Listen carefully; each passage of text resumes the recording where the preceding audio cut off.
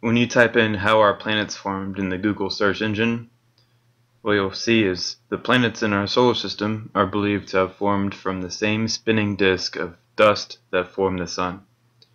Notice how they say it is believed. It's a belief. They've never been able to show that to be true. On the other hand, we have stars.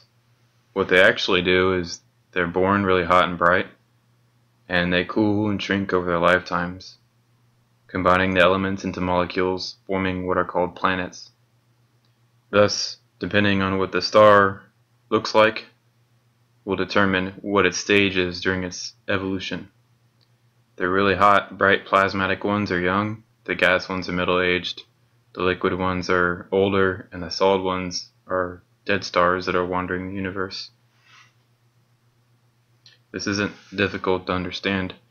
They just simply separated stars from planets in their minds. They cut them off, and then they made a big disk connect them, but the disk was never needed. The star is the new planet, and the planet is an ancient star.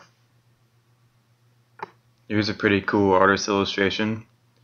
Gas giants cool and shrink, and then they leave their oceans, which then evaporate into interstellar space. There you go. Here's something really cool you can visualize with it, but since I don't have $50,000 to make a good video of this process, I'm forced to try to find things on the internet that show or to illustrate what actually happens to stars.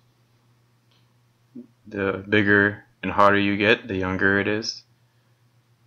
The cooler, smaller, and more rocky it is, the older it is. And what you also notice here is that they didn't show the magnetic fields either. The magnetic fields of these are really big, and as it cools and dies, the magnetic field shrinks, eventually dissipates and disappears altogether.